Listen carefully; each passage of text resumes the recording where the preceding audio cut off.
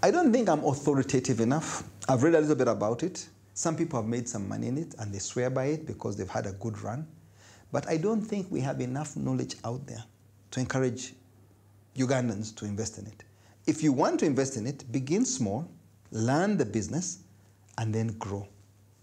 Don't put too much on the line because the factors that influence its price going up and going down are not in your control. You may have very good habits for business, but the factors that determine the price are completely out of your control. I like to control the businesses that I run. If I do things right, I should be rewarded. If I do things wrong or I'm careless, I should be punished. But if you do everything right, but the market punishes you, then that's out of your control. Now, Bitcoin is like Forex. It's really high risk, and the movements are outside your control. Unlike other basic commodities like coffee or tea, the more coffee you grow, the prices may change, but if you've grown a substantial amount of coffee, you'll still get a good return. You shouldn't suffer so much.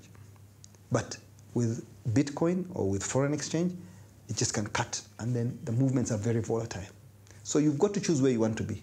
But I don't say don't do those businesses. If you choose to go into those areas which are high risk, they can also give you a high return. You could make a fortune. That's why many people made a fortune in the last 2 years or 3 years with Bitcoin, those who got in early because the price kept going up. Those who are coming in now might think it's going to go up and it could drop. Now might be too short a time, like those who hesitated to buy shares in iPhone. When the price reached $100, they said, oh no, it's now too expensive. It's gone on to go into thousands. They hesitated. So nobody has a crystal ball.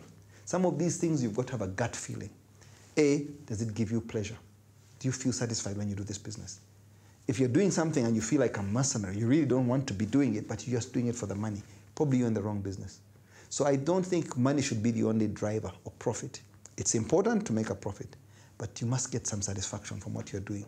Because if you're doing something, it's going to take a lot of your time, especially at the beginning, a lot of your commitment, your understanding. So it's better that you are passionate about what you're doing and put in the time and effort, and you come out healthy, not stressed.